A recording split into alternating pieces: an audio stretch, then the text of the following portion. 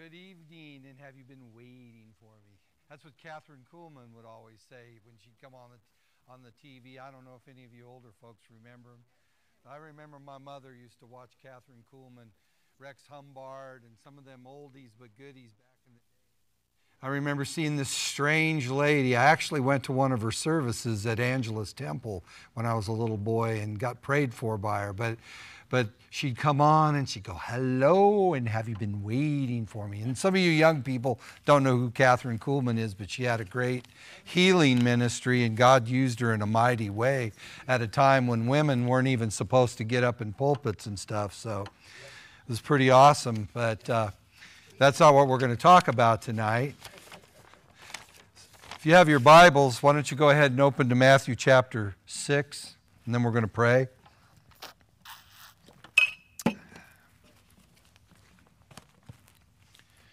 Everybody doing all right with that smoke out there?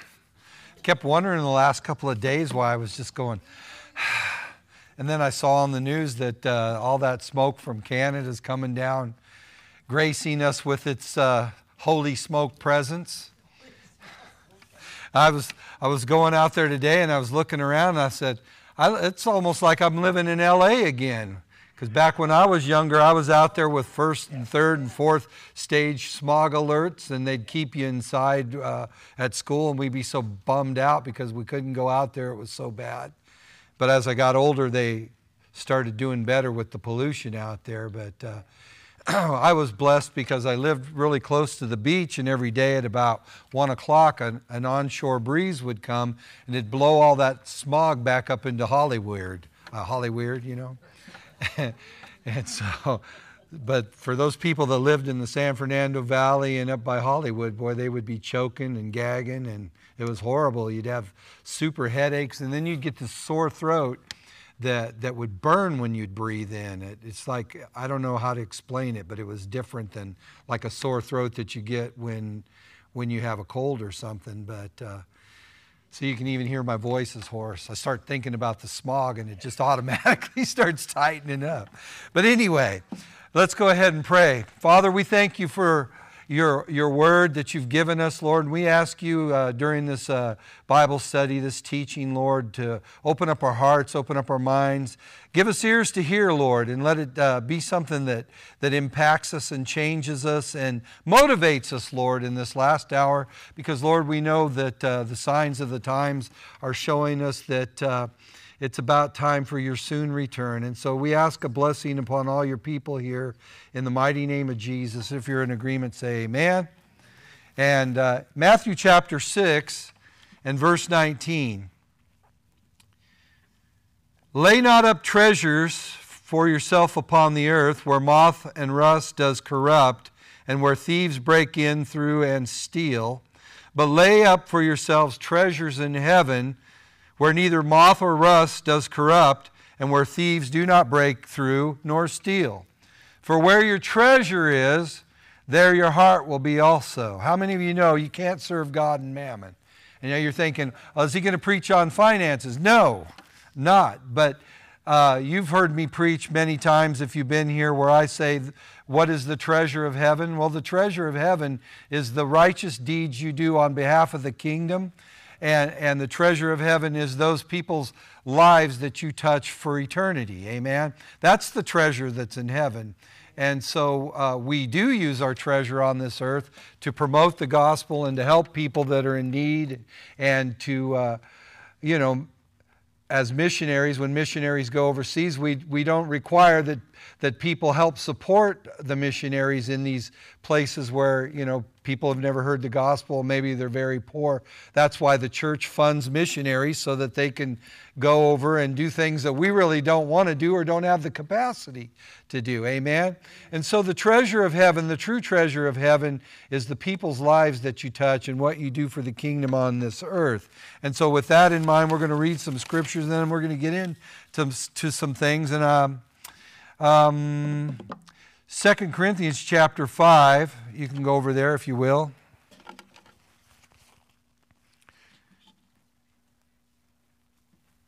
Second Corinthians chapter 5.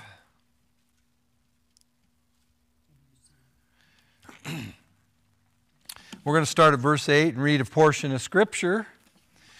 Verse 8 says, "We are confident, I say, and willing rather to be absent from the body and to be present with the Lord." And by the way, my wife's Uncle Ed, he came and preached here along with my wife's family a couple years ago. He died and went home to be with the Lord today. He was 93. And so I'm sure he's just like walking through heaven, lifting his hands, praising the Lord, having an awesome time. Amen. But I'm sure his family's sad. We're going to miss him. My wife went to the last, what do you call it when you get together with everybody? Reunion, yeah, family reunion here a month and a half ago, and she's really glad they went. And Uncle Ed was there, and he said, "Well, I probably won't be here much longer," so he must have known. And he sang them all a song, and he kind of has a voice like Willie Nelson. He's an old cowboy, and he's been a preacher for 67 years or more. Yeah, so he's serving the Lord for years and years. So he's went home to be with the Lord, and I'm happy for him because he had a rare form of leukemia, and it took him real quick. So praise the Lord that he's there, not suffering anymore. Amen. But therefore we're laboring to be well-pleasing to him, whether I say to be absent from the body, to be present with the Lord. Wherefore we labor that we, you hear the word labor? Doesn't mean sitting around doing nothing, amen? Who do we labor for? We labor for the Lord, amen? Why? Because we're laying up treasure in heaven. So on a daily basis, you can impact thousands, you can impact hundreds, or you can impact one or two lives. And it's all on account, your account in heaven as you do it as unto the Lord, amen? And so he says, whether present or absent, that we may be accepted of him. For we must, listen to this very carefully here. I want you to understand something. There is a great white throne judgment that you're not going to except to be a witness, okay? That if you go to the great white throne any other way than to be a witness of what these people are going to receive, that's a bad thing. But you as a Christian will never be at the great white throne on trial if you're in Christ. Okay, so you've had to make Christ the Lord of your life, the Savior of your life, repented of your sins and allowed him to come into your heart and do as the Bible says, you must be born again. Where? In the Spirit. Amen?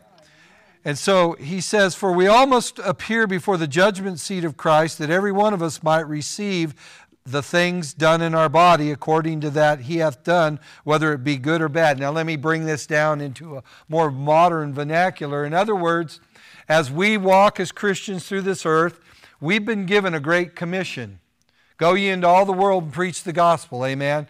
One translation says, and make disciples of the people. And that's what we are here. We're a disciple training center. We're more of a disciple training center than anything else. At least that's how I look at it. And how Pastor Kelly and I fashioned this as we started this ministry was to teach people how to live and walk by faith, amen? And so we want to make disciples out of people. Disciples are not just babies. They're disciplined followers. They're growing up in all things unto the Lord, amen?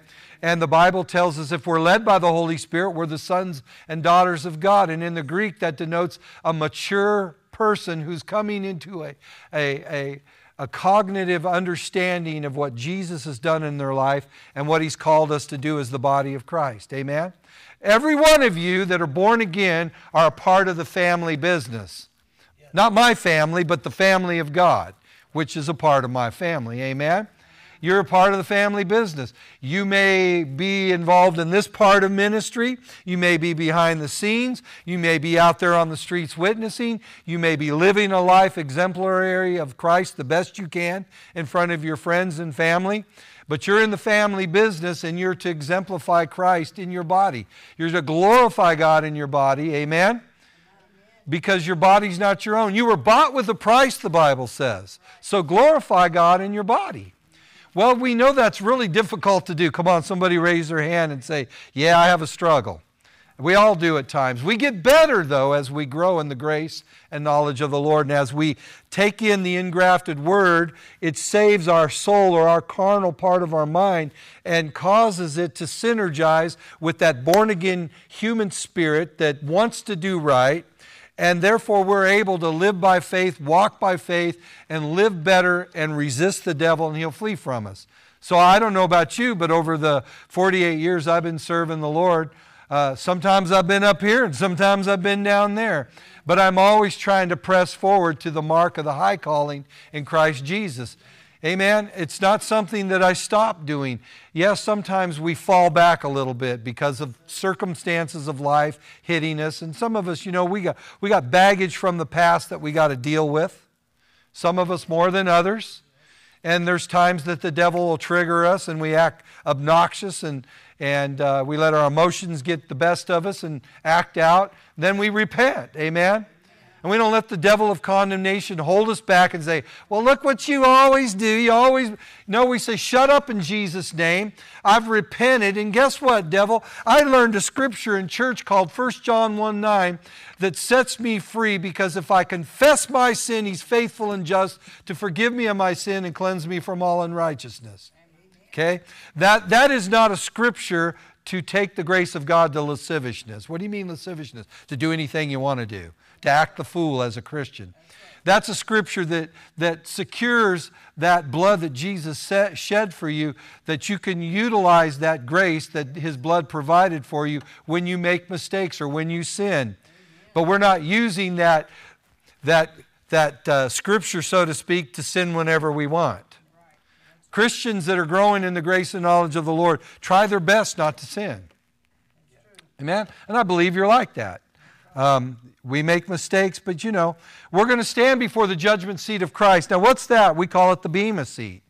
When is that going to happen, Pastor? Well, here pretty soon, and could be on the 15th or the 16th of Rosh Hashanah this year, at September 15 and 16, we're going to have the Feast of Trumpets, and that Feast of Trumpets is one feast that has not been fulfilled yet. And most of us that are Bible scholars and study eschatology and end-time things, we believe that the rapture, or the catching away, the gathering together of the saints to meet the Lord in the air, is going to happen sometime on one of those Rosh Hashanahs.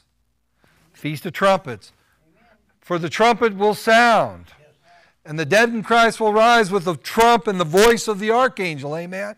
We always use that when we do the closure for funerals down at the gravesite, because it's a blessed hope. It's something that we look forward to. And when we're burying one of our loved ones that are in Christ, they're not dead, so to speak. The body is, but their spirit has gone to be with Jesus. The Bible says to be absent from the body is to be present with the Lord.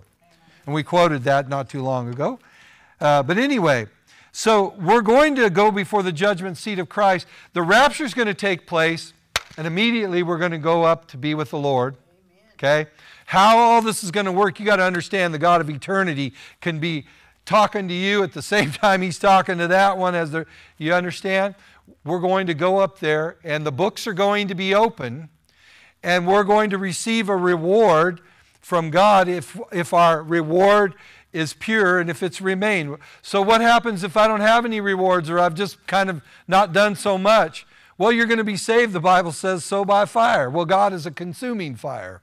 And He'll burn up your dead works, and what's left will be left. But if there's nothing, you're still in heaven. That's right. Amen. So the thief on the cross, when he went to paradise, he didn't have any works. He'd done bad stuff. But he received Jesus and acknowledged Jesus as his Savior, and that day he was in paradise. Right. Yes. So, you know, there's been a couple people that my wife and I have led to the Lord days before they died. Didn't live for the Lord, didn't really know whether they believed in God or not.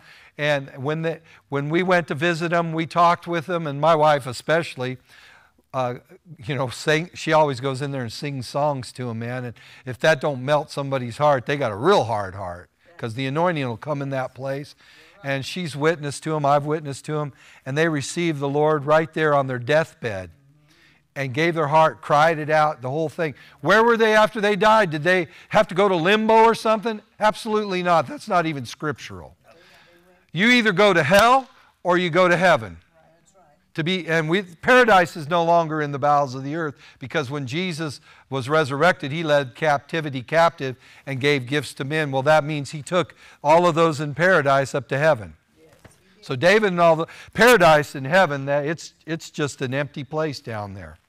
Okay, but before it was the holding place of the righteous dead, those that had put their faith in the laws of Moses and in the coming Messiah. So it's not there anymore. It's been transported to heaven. So right now, in the age of grace under Christ, if you die, immediately you go to be with the Lord. You say, how do you know? Because that's what the Scripture says. To be absent from the body is to be present with the Lord. And if you're not in the Lord, then to be absent from the body is to be in hell. That's right. There's only two places you go. That's right. And there isn't nobody after you die that can get you out of hell. Right. If you die and you go to hell, you're in hell. That's why you and I as believers, there's people I do not like. I think they need to be locked up, put in jail. That's my opinion, right? But my heart cannot handle the fact that they go to hell. You see what I mean? I might not like them, but if I had the opportunity to witness to them and to share Christ with them and lead them to the Lord, I'd be happy as a lark and like them after that. But I got to love people. The love of God is not something that's a natural love. Natural love is birthed off the love of God. But God's love is unconditional. Yes. Amen? But there is a conditional that you receive His Son Jesus. But He still loves those that don't. I've heard stories about where so-called people have died and come back, but they went and visited hell, and Jesus was down there with them, and He was sad about all of them that were in there. And they're begging Him, let me go. And the same thing that was said to the, what was it, the guy, not Lazarus, but the other dude, the rich man, when he went down there and he was in hell, and that was when paradise was still in the bowels of the earth. And he said, Father Abraham, would you just send Lazarus over here to dip his finger in water and touch my scorched up tongue? And he says, no, because there's a great chasm between thee and them. Amen? And he said, well, could you send him back and, let him be raised from the dead and go tell my brothers not to come to this horrible place? He says they got Moses and the prophets. Right. In other words, God's Word is out here, and in this life, this is where we've got to deal with eternity right here. That's right. Okay, now as believers, we're born again. We're going to heaven. You die right now. Before this sermon's over, you're going to heaven. Okay?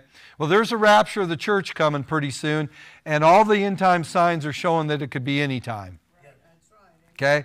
There's a couple things that might need to happen, but for the most part, the gathering together could happen at any moment. And probably on some Feast of Trumpets, it's going to take place. Can you say amen?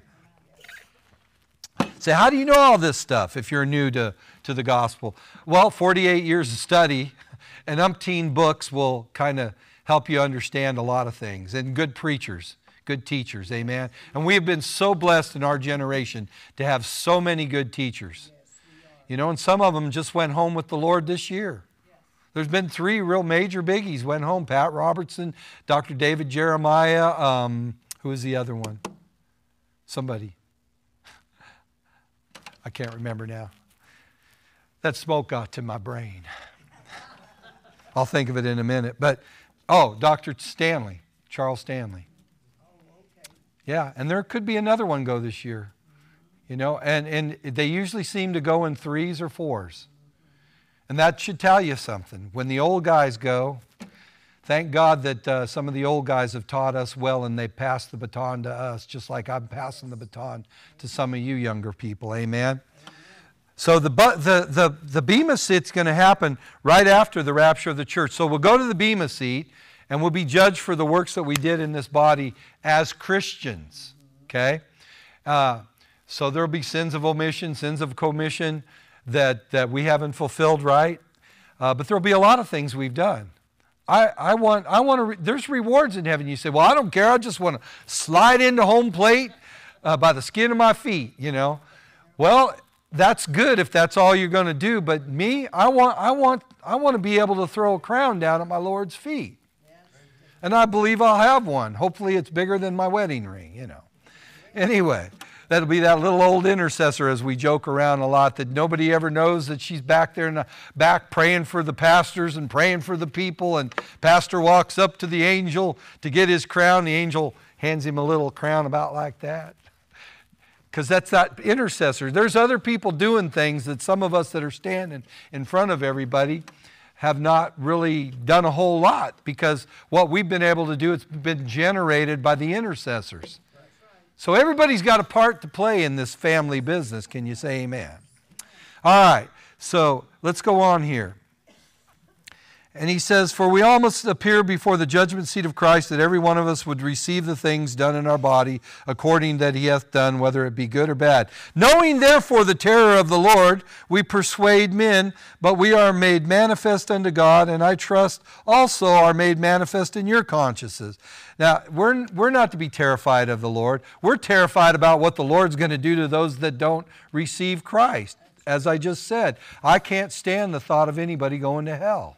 As much, whether I like them or not in the person, but their eternal soul burning in hell forever drives me crazy. You say, well, that's a mean God that would do that. You can think what you want, and there's a lot of stuff we could go through. God is not mean. He's a loving God. God is love. But he also has standards, and he changes not. And the very fact that he sent Jesus Christ shows that John 3:16 is true. For God so loved the world that he gave his only begotten Son, that whosoever, anybody, I don't care how bad you are, whosoever believes in Jesus as the Messiah, the propitiation for our sins, and receives him into their heart, shall not perish but have eternal life. For God sent not his Son into the world to condemn the world, but that the world through him would be saved. Amen? And so that's the hope we have right there. God is not willing that any perish, but will they? Yes, if they reject Christ, they will.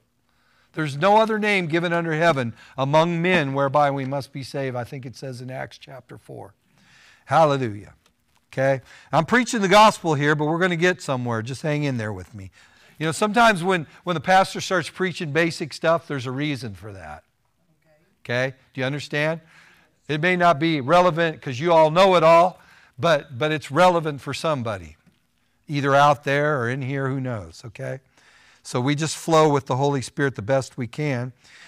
And knowing therefore the terror of the Lord. Now verse 12, for we commend, and Paul's talking about himself and other teachers of the word, for we commend not ourselves again unto you, but give you an occasion to glory on our behalf. In other words, I'm not going to commend myself to you, but you should glory on our behalf for what this ministry here at Victorious Life Church has been able to accomplish over the last 35 years in VBS, and people that have come and gone, got saved, got filled with the Holy Spirit. Amen. We glory in that fact. And in other churches that some of us have been a part of, people have gotten saved, and our tithes and our offering, our presence, our encouragement has helped the whole machine, if you will, of that church to bring people into glory. Amen?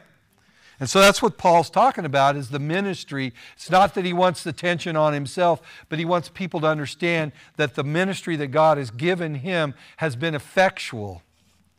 Does it make sense? All right, let's see how much more I want to do in this one. All right, I'm going to stop here in this scripture. Remember, so after the Bema seat, and we all get our rewards and cry, you know, there's going to be tears. People go, there's no tears in heaven. You need to read the book. It stops the tears at the end of Revelation. But when you get in front of the Lord Jesus Christ, and he shows you your life as it was, and he shows you what it could have been, sins of omission, commission, you're going to cry your eyeballs out. And you're going to lay at the Master's feet and weep for a minute. And then he's going to pick you up and he's going to say, but you know what? You accepted me as your personal Lord and Savior. And you're here now with me. All is forgiven. All is justified. Enter into the glory and the joy that I've set before you, that me and my Father put before you. So it'll all be good. But you're going to have to give an account of that. Now, if you have works that remain, that are works that the Lord commends, you're going to receive rewards. You say, well, I don't care. Well, you will when you get to heaven. You'll want to throw something at the Master's feet. And you're going to walk through heaven for eternity talking to billions of Christians throughout the ages, and they're going to ask you, what did you do? And you're going to say, well, I was born in the 20th and 21st century, and we had cars, trains, planes, you know, rocket ships and all that. And they're going to go, wow, I bet you really just evangelized the whole known world of your day. And you're going to go, well, I got a couple people saved. And Paul's going to be back there and he's going to go, what? I had a donkey and a wooden ship and feet. And I got all of the Mediterraneans. I planted umpteen churches all throughout Asia Minor and up there in Italy and Sicily and, Macedonia. Man, I don't know. They're not going to put you down, but I'm just saying for the sake of this sermon tonight, think about that. Think about what we have. My goodness gracious. Even people on this dumb internet stuff is reaching people for Jesus Christ. And you think, sometimes, because we look at the negative media, we don't really know all the good that's being done throughout the earth. You know what I mean? They portray one little segment of people and society as if it's half the world, Even when they're showing all the little riots and stuff, there's like 1,000 people out there rioting, but there's millions of them that are at home. You know what I mean? But we look at it and we think, the whole world is disintegrating. Well, I don't believe that's completely true. I mean, yeah, we're headed for something, but there's still a lot of us believers on the planet. And because of that, we are a restraining force with the Holy Spirit holding back the Antichrist. Yep. I mean, it's all in place, but it can't come on the scene till we're out of here. So after that, we're going to the marriage supper of the Lamb. And then the second part of the second coming of Jesus, where he comes and he puts his feet on the Mount of Olives, will happen after the marriage supper. Amen? And Revelation chapter 19 talks about all of us and the Lord and a bunch of angels coming back to the earth to set up his millennial kingdom. Glory to God. But before that, let me give you this. All right? So, 1 Corinthians chapter 3. For there is no other foundation, verse 11. 1 Corinthians 3:11. For no other foundation can a man lay than that which is laid, which is Jesus Christ. Now if any man build upon this foundation, gold, silver, precious stones, wood, hay, stubble. Verse 13, every man's work will be made manifest, for the day shall declare it. That's at the Bema seat, because it shall be revealed by fire, and fire shall try every man's work of what sort it is. If any man's work abide which he has built thereupon, he shall receive a reward. But if any man's work shall be burned, he shall suffer loss, but he himself shall be saved, yet so as by fire. Now you're thinking fires of hell, you're thinking fires, in Maui or up in Canada. It's not that kind of fire. It's the consuming fire of the Lord. It's the kind of fire that'll consume the dead works, but it won't consume you. Does that make sense? Okay. And you could say, well, this is a metaphor, yada, yada. Think however you want, but it's still portraying that there's going to be a judgment seat of Christ here. So I'm saved, I'm going to heaven, but my works are going to be judged. Okay? And I'll get a reward or I'll suffer a loss. For instance, I could be a pastor of a church for 35 years and gripe and complain about my pastorate, gripe and complain about all the people, gripe and complain about this, and, God should have made my ministry be worldwide and all this. No, I never wanted that. But, I could do all that, and in all that griping, still do good things, I mean, giving lip service, get to heaven, and you're thinking, man, I should have a lot because, thousands of people got saved under my ministry. Yeah, well, you know what? You killed your reward by talking smack about it all the time. Amen?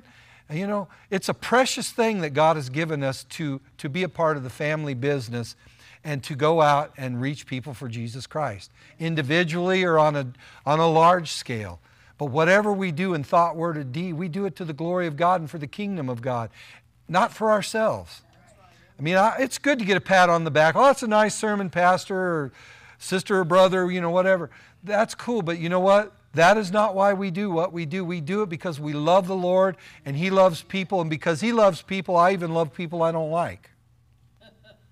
I can not like you, but still love you. That's right. Amen. With the love of God. Right. That doesn't make sense. Well, it does to me, because I've served a lot of people I didn't really like personally. But I loved them, and then I learned to like them. Can you say amen? God can make you fall in love with anybody. There's times where you'll have this harshness about you, but then God's love will come upon you, and you'll look at that person, and you'll see the potential because God will be showing it to you. You understand? That's why people can minister to unlovely people that maybe you can't minister to. Because I'm feeling the Holy Ghost on that one.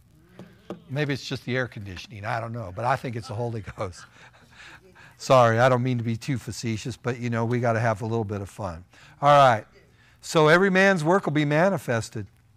Amen. You know, there's no other foundation than you can lay than that which was laid by the apostles, prophets, and Jesus Christ being the chief cornerstone. I was thinking about this with Pastor's message about the church.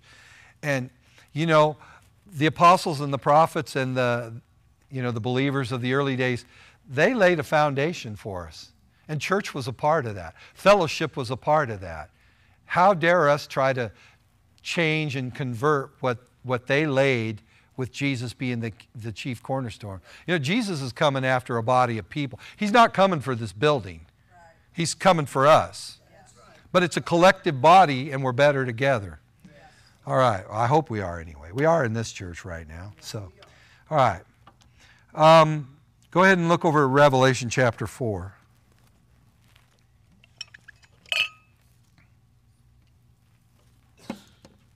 And then we're going to start blasting through here. We're going to try. Is this all right?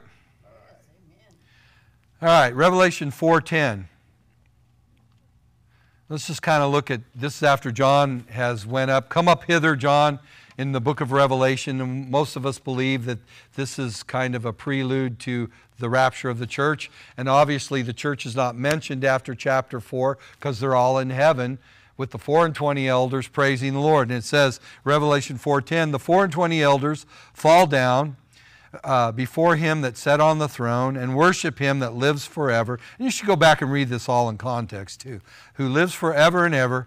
And they cast their crowns before the throne, saying, Thou art worthy, O Lord, to receive glory and honor and power, for thou hast created all things, and for thy pleasure they are and were created. So we're going to talk about some crowns here. Turn over real quickly to 2 Timothy chapter 4. And if you can't turn there quick enough, I'm going to just move through it anyway. And you can always go back and get this on our church app because they're all uploaded at least a couple of days before or a couple of days after they're preached. You with me? 2 Timothy chapter 4, verse 6.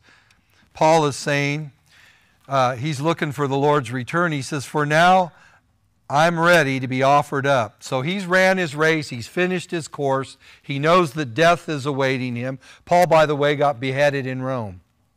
And it wasn't too long after Paul got beheaded that Peter was hung upside down on the cross.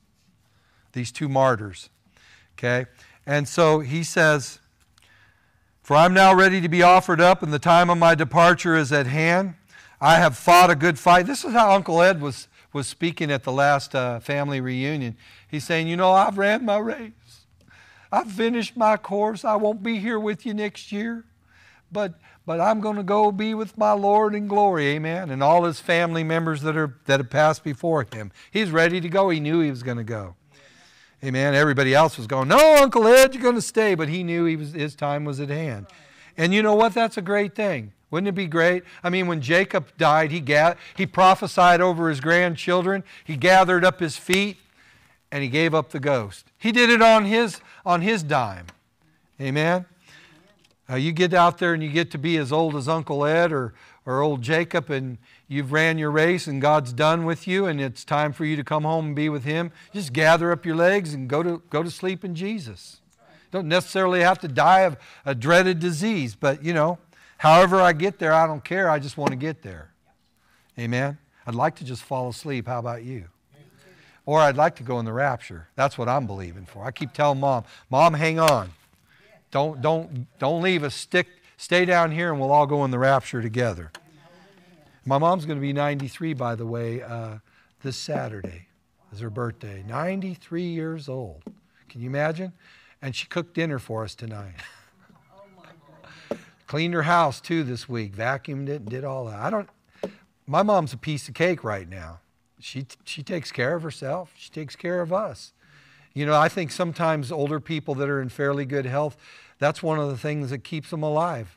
They want to take care of their family. They want to be useful. Amen? So we let her be useful. Their burritos are pretty good. Especially since I didn't have to make it.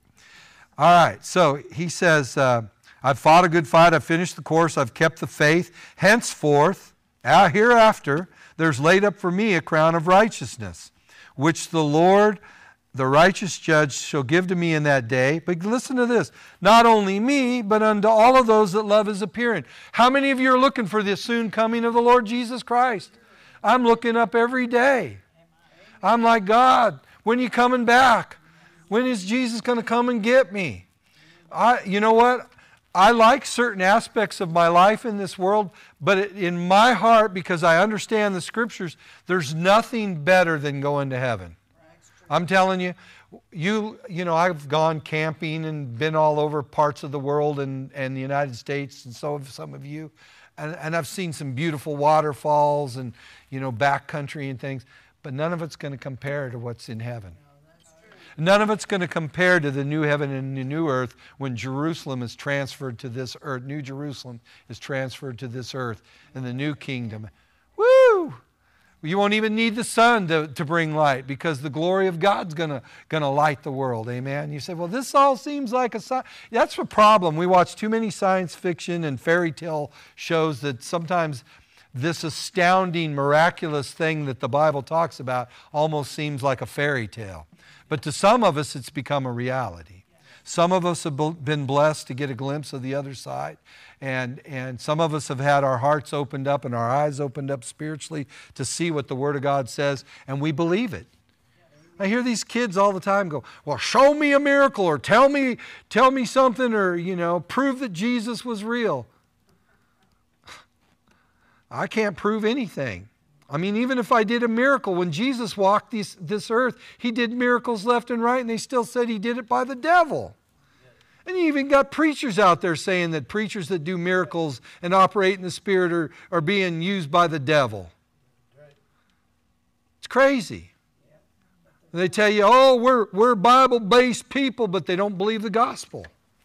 They don't believe the truth of God's Word. Like I said last Sunday, I listened to one, and he says, well, there was given 3 offices to the church, the evangelist, pastor, and teacher. Well, yeah, those were 3, but there's 2 more, apostles and prophets. Oh, they died in Jesus' day. No, the original 12 apostles died, but there are still some apostles today. I apostled this church with Pastor Kelly and my wife. Am I an apostle? I don't think I'm an apostle. I know I'm prophetic, okay? But I was a pastor more than anything, you see. So we can flow in different offices and so forth, but what does an apostle do? He's a sent one. I was sent from California back here to start a church with me and my brother and my wife. Right, amen? And for that period of time, him and I together and my wife and those that came alongside us, Patty and Al and different ones, we functioned apostolically and started Victorious Life Church here. Okay? So are you a great apostle? No. I don't claim any of that. I'm just saying we have to understand the definition of the type of apostles there are now. They start works, they oversee works, and they release works to the pastors and the teachers. Amen? And they usually work with a prophet. Yes, and that's how it works. It's biblical. And you're going to go, well, I'm going to change the Word of God to fit my mentality and my, the way I see things. Well, no. I'm the Lord God, the Bible says. God is God, and He changes not. If He did it back then, we need it now. If we needed miracles back then, we need them now. Because we're fighting a supernatural enemy right now, and we need the eyes of our understanding being open, and we need the 9 gifts of the Holy Ghost in the church today and outside the church. So a crown of righteousness, number 1, if you love the appearing of the Lord. Number 2, you can go over to Revelation 2:10 if you can get there quick enough. Crown of righteousness. Number 2, a crown of life for those who have withstood trials, tribulations, and even martyrdom. Revelation 2:10 says, fear not of those things which you will suffer. Behold, the devil shall cast some of you in prison, that you may be tried, and you shall have tribulation 10 days, but be thou faithful unto death, and I will give thee a crown of life. Now that's a martyr's crown. How many of you want a martyr's crown? I want to die like Jesus says, take up my cross daily and die without dying. Okay? But the martyr's crown is specifically given to these folks like Paul and Peter and modern day missionaries that have gone in hard places to preach the gospel and ended up giving their lives for it. So I'll be good without that crown if I can keep from it. Amen? But it's those people get a better resurrection. Now, I don't know what that all means, but that must mean they're going to get accolades from the Lord Jesus Christ and God the Father Himself. Amen? That little girl at Columbine that they shot in the face when the guy asked her to renounce Christ, she said, hey, no. She was just a high school student. She's got a martyr's crown. Amen? Like I said, God bless those people that got guts to do that were thrown in their arena, eaten by lions, dipped in tar and burned with fire. I mean, I'm not one of those that's going to the lion easy. Just saying. But they did. Maybe they had no choice. But I'm just saying. Because if you live by the sword, you'll die by the sword. So I think dying by the sword is better than getting eaten by a lion. For me, personally. Amen. But you never know what awaits you. And you never know what kind of courage you've got to have. Because we are coming for persecution right now. There are people in Europe and stuff that are going to prison right now for just praying silently at abortion clinics. Well, it won't happen here. Well, it's happening in Canada. And I just saw a YouTube video where they took a boy at a transvestite, whatever they call that stuff, and he wasn't even speaking things negatory. He was just reading the Word of God. And the cops came and took this young boy, he was only in his teens, and handcuffed him and threw him in jail. While they're out there doing their dancing around with their little cootie booties and all that stuff, acting crazy and bizarre and perverse. Like right now, if I was in Europe, they'd be coming and visiting me at my house for saying what I'm saying right now on the internet. You know, they want to shut us up. But you know what? We got a window of opportunity and grace to pray and to stand up for righteousness right now. Because if we don't, there's going to be many people that's going to be taken in lines, and they're going to have a choice to renounce and go to a re-education camp, which they want to send Jordan Peterson. He just got saved not too long ago. He still needs to get rid of his intellectualism, but he got saved, and they're thinking about sending him to a re-education camp. Can you believe that? One of the most intelligent psychologists and sociologists of our day, because he's standing against tyranny, they want to re-educate him or else take his license away that he worked so hard for. This is the kind of society we're coming into, and we still got a little bit of time to fight this thing. Okay. So let's stand up for Jesus while we can, amen, because night's coming when no man can work, so work while it's day. Crown of life for those that withstood trials and tribulation and martyrdom. All right, number 3, the crown of glory given to pastors and elders of the fivefold ministry. 1 Peter 5:1 says, the elders which are among you, I exhort, who I am also an elder and a witness of the sufferings of Christ, and also a partaker of the glory that shall be revealed. Feed the flock of God which is among you, taking the oversight thereof, not by constraint, but willingly, and not for filthy money, but of a ready mind, neither as being lords over God's heritage, that means being tyrants. There's a lot of tyrant pastors throughout history, but being examples to the flock. And that's where a lot of pastors and leaders in the body of Christ need to come back to. You're not out there for us, we're up here for you. We are a gift that is broken and spilled out for you. You're not a gift to us, amen? But we're here as shepherds, as regents under Christ, to bring people into a knowledge of the truth and to help them and guide them and to be there and set an example. Amen? And let me say this. This goes for Sunday school teachers. It goes for women's ministers. It goes for people that are even intercessors that have been given that place of authority in the church by the pastors. Do you understand? This is a crown that, because I'll tell you what, Mary, you're a pastor here too, whether you got the title or not. You should have it, but you don't have it so-called title. But you pastored women all for the last 32 years that I know of, you and Kim, and my sister back here who was the best intercessor, prayer leader we've ever had in this church, Sister Penny. Some of you don't even know about all the stuff she prayed and the things that her ministry in this church has done. Amen. I'm just saying, people that shepherd the flock or help the shepherd shepherd the flock and take care. Because you know what? One man, one woman can't do it all. Okay? So I'm just saying there's a crown of life for those that are pastors and elders in the fivefold ministry. Elders which are among you I exhort, who am also an elder, and a witness of the sufferings of Christ, and also a partaker of the glory that shall be revealed. Feed the flock of God which is among you, taking the oversight. So take it serious. Amen? And those of you that are not so called in the fivefold, you still have a part to play in this, whether you get a crown exactly for this or not. Amen? Now, number 4, I'm going to give you another one. You ready? Number 4, you can go to 1 Thessalonians chapter 2, verse 19. So, every one of us can potentially have at least 2 crowns. Some of us 3. There's a couple crowns that are reserved for certain people, but every one of us as Christians. So I'm claiming, I'm not claiming the martyr's crown. I'm claiming that crown of righteousness, which all of you should claim. I'm claiming the crown of glory because I'm a pastor. I'm claiming this crown right here because I started off before I ever thought of ever being a minister. This was my juice right here. This was what I did when I first got saved. I mean, the first week I was saved, I was doing this. Knew 2 scriptures by heart. Okay? The crown of rejoicing given for soul winning, 1 Thessalonians 2:19. For what is our hope or our joy or our crown of rejoicing? Are not even ye in the presence of the Lord Jesus Christ at His coming? For you are our crown of glory and joy.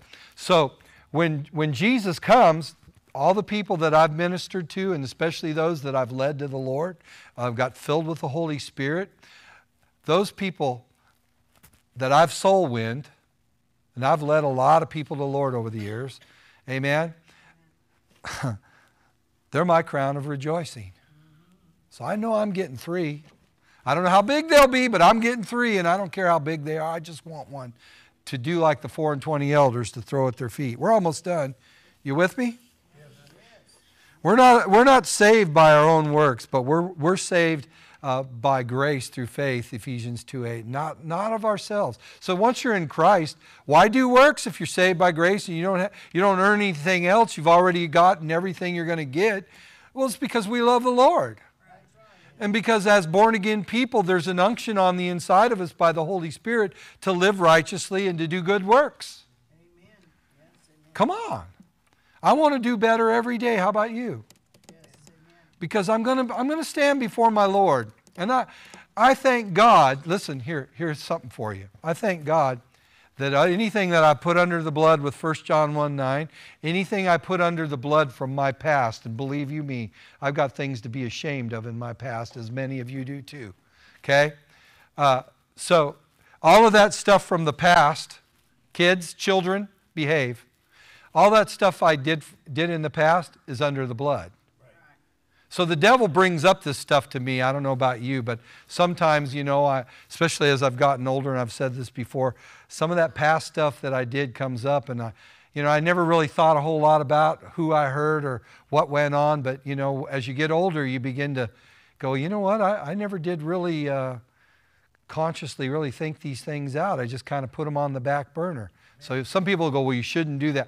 I get that, but some of us, we have to rectify. We have to reconcile that to ourselves, even though God's forgiven me. So God's not going to, when I get the Bema seat, God's not going to go, hey, you remember what you did before you got saved? You remember what you did last week that you put under the blood and you asked for forgiveness for? It's really going to be a judgment of your works as far as the Great Commission goes, of leading people to Christ and representing Jesus down here on this earth. It's going to be more about that than, oh, I thought this bad thought, or I said this wrong word, or You know what I mean? Now, the Bible does say every idle word that a man speaks, he'll give an account of on the day of judgment. So there's some of that stuff you got to watch out for too. But, you know, the things you put under the blood. Amen? I think a lot of that scripture pertains to right here and now. Every idle word you speak, you better be careful to quickly cast it down and ask for forgiveness or take it back, because the enemy's standing around listening to you. Your holy angels are standing there listening to you. I can't quote the scripture verbatim from Ecclesiastes, but it says, don't say before your angel it was an error. So your angel don't like it when you say stupid things too, right? We all need to get better at it. And I'm glad God gave me a good wife and a mother that straightens me out. Now even my daughters are doing it. All right, our last one here, but it doesn't mean we're going to close yet. We're close. We're close. Okay, number 5 is the incorruptible crown that's given to those that overcome daily temptations and struggles of life. So here's another one that every one of us can get. So there's 2 or 3 crowns that just regular believers can get. You see, the martyr and the pastor one is reserved for certain people. But I'll tell you what, 3 crowns is better than none. Isn't it? And you can get this one. What is it? You're resisting sin. You're trying your best to follow the Holy Spirit in everyday life. Every day you're doing like Paul in Philippians chapter 3, where he's pressing towards the mark for the prize of the high calling in Jesus Christ. To have an out resurrection. What was he talking about in the Greek? It talks about an out resurrection in that passage of Scripture. It means without dying. To have, if the same Spirit that raised Christ from the dead dwells in you, He'll make alive your mortal body. He'll empower you for works of service and to live a life exemplary of Jesus Christ, to overcome sin, to resist the devil. Come on, how many of you have broken habits in your life? I don't talk exactly the way I did before I met Jesus. I don't think the way I thought before I met Jesus. There's a few dumb things that come in my head, but you know what? He's given me a recipe for that. He says that I'm to cast down imagination and every high thought or lofty thought that would exalt itself against the true knowledge of God. That's the weapons of my warfare. They're not carnal. They're mighty through God to the tearing down of strongholds. How do I do that? With the Word of God. When a dumb thing comes into my head, I have the opportunity. I haven't sinned yet. You know what I mean? The devil can put a thought in your mind. Your old man can bring up a thought. But you have the right to cast it down before it becomes sin. When you start meditating on it and then you act it out, that's when sin is conceived. Amen? Through the lust of your flesh. And that's not all about sexual sin. There's a lot of different types of lusts. There's a lust that we're told to have. We're to covet earnestly the best gifts. So that's an okay lust. But other lusts, not so much. So, this 5th crown is the crown incorruptible, given to those who overcome daily struggles in life. 1 Corinthians 9:24. Know ye not, what did Paul say? He said, I've ran my race. I've finished my course. Okay, know ye not that they which run in a race run all, but one receiveth a prize. So run that you may obtain. And every man that strives for mastery is temperate in all things. That means he keeps his body in check. He buffets his buffets his body, not buffets it. Right? Some of us have buffeted a little too much. And every man that strives for mastery or wants to walk in a mature way before the Lord, being led by the Holy Spirit, who's learned how to discipline and bridle his body. Paul said, I beat my body. Well, I don't say that you should flagellate yourself, but I guess Paul wanted to do it. I don't know what he did. You know, you see these guys in other cultures going, beating their backs till they're bloody. So they go through the ritual. Everybody sees, oh, look at these righteous men. 2 weeks later, they're with a prostitute or something. I mean, you know, that's not how we do it. We, by the power of the Holy Spirit and the resurrection life of Jesus Christ in us, and by the Word of God that renews our mind, we tell our body no. Amen? Treat your body like a little kid. No. No. No. Nuh-uh. No. That word should be used more on yourself than on a little kid. I really don't like it when everybody, no. Kids, you keep doing, I don't know, you keep doing it to a kid, you just incite that rebellion in them, in my opinion. Anyway, so what should I do? I don't know. I'm not here to talk about marriage and family. Talk to Sister Mary back there. She could tell you how to handle little kids. That was her expertise. I'm just an old dad. Amen. So every man that strives for mastery is temperate in all things. In other words, you know, there's certain things that really aren't sins, but I can't do them because I have an addictive personality. I mean, I could get addicted to cherries. Start eating cherries. I got to get me some cherries, you know. Burritos. I could eat a burrito every day. I don't know why. I just could. It'd take a while. I could eat a steak every day. How many of you could say amen to that? Some of you go, I couldn't even chew it up. But anyway, I like them. I could be addicted to that. You know, I get addicted to just routines. Just saying. You know, we have to be temperate in things. There's some things we just don't allow. There's some days that we just need to go, you know what? I'm turning this off. I'm going for a walk without it. I thought about doing that yesterday, but it still went with me. I'm getting there. But I was listening to a brother preaching the gospel.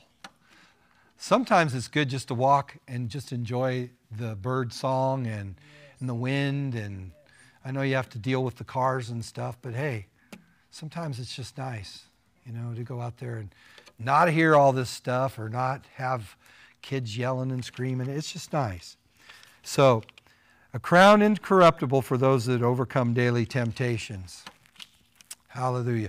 Last scripture here, Colossians 3:23. Ready? And whatsoever you do, do it heartily as unto the Lord and not unto men, knowing that of the Lord you shall receive a reward of inheritance, for you serve the Lord Jesus Christ. But he that doeth wrong shall receive for the wrong which he hath done, and there is no respect of persons. Amen? Now, I said one last one, but here's another one. I have to give you this one, okay? Revelation 3:11, and then we will close with this. Behold, I come quickly. Hold fast to that which you have, so that no one may take your crown. Love the Lord. Sister Mary, why don't you get up and dismiss us, please?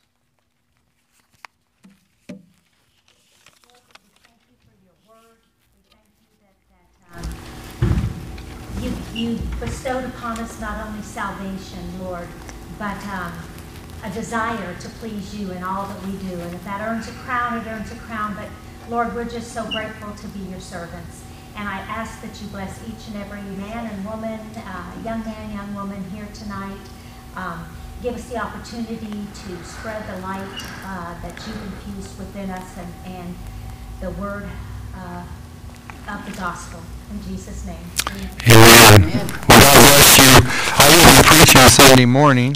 Pastor's going to be doing a funeral for his aunt this Saturday, and so be in prayer for the family, and we'll see you Sunday morning. Amen. Unless we see each other in the air, which would be all right with me.